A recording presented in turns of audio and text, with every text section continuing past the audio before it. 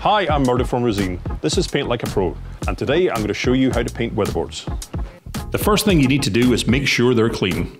If you wash your house once a year, well done. But if it's been a while and there's moss and mould, use Resene Moss and Mould Killer. Also check your weatherboards for chalkiness. If they leave a chalky film on your hands, give them a scrub with Resene Paint Prep and Housewash. Then rinse it well with water. Once your weatherboards are clean, scrape and remove any loose and flaking paint. Make sure you use your PPE. You'll want a dust mask and safety glasses for this.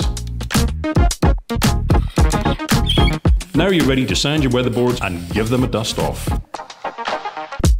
Spot prime any bare areas with Resene Quick Dry. Fill any gaps you see with a flexible gap filler.